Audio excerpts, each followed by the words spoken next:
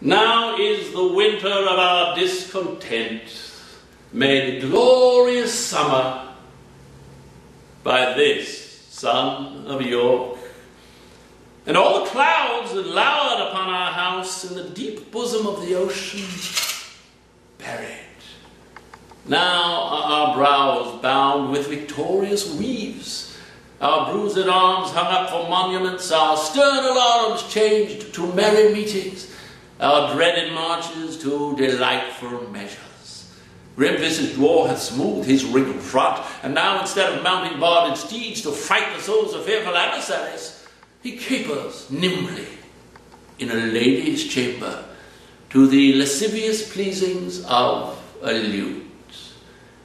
But I, that am not shaped for sportive tricks, nor made to court an amorous looking glass, I, that am rudely stamped, and once love's majesty to strut before a wanton ambling nymph,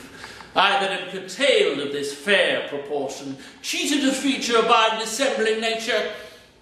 deformed, unfinished, sent before my time into this breathing world scarce half made up, and that so lamely and unfashionable that dogs bark at me as I halt by them. Why, I, in this weak piping time of peace, have no delight to pass away my time,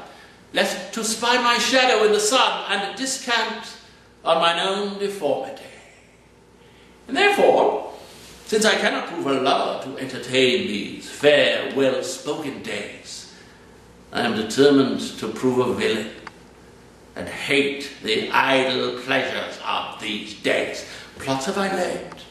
inductions dangerous, by drunken prophecies, libels, and dreams, to set my brother Clarence and the king in deadly hate, the one against the other. And if King Edward prove as true and just as I am